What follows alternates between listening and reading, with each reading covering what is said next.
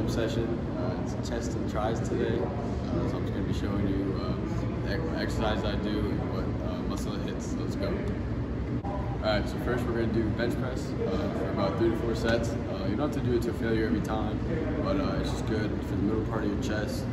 Really good with definition and shape of your chest. So let's go do it.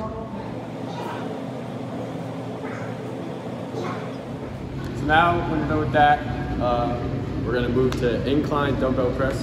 It's for your upper chest. It builds a lot of, it makes your chest look a lot fuller.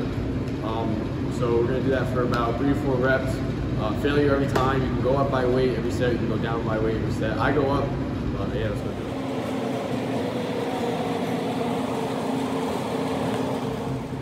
Alright, so now for the last chest exercise of the day, we're going to do some weighted dips. With that, you can call it like a chain, you know, you put it, it's weighted. Say it's about like 50 pounds. Do that for your lower chest.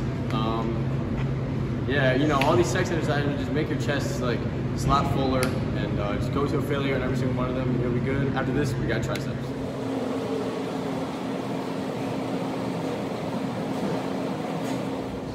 Alright, now for triceps, there are 3 heads of your tricep. This one, what we're going to do, the press downs, is for your lateral head. So for every single one of these tricep exercises, we're going to do about 3 sets to complete 50.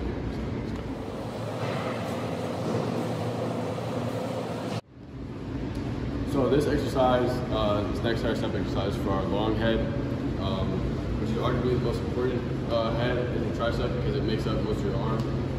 So just get the rope that we use for the pull downs, and it's called overhead extensions. Lift it up, put it above your head. It's right here. All right, so the last exercise of the day for triceps is for your medial head. It's press downs with a straight bar. You know, it's right here. Your long head's right here, medial head's right here. So it basically just makes up half your arm, basically. All right, so that's my chest and tricep routine. Basically, just go to a failure on everything. It really helps. Low reps, like 6 to 8. It's called progressive overload. You know, as soon as that weight goes up to 9 to 10 reps, bust it up to the next weight. Yeah. Thanks for watching.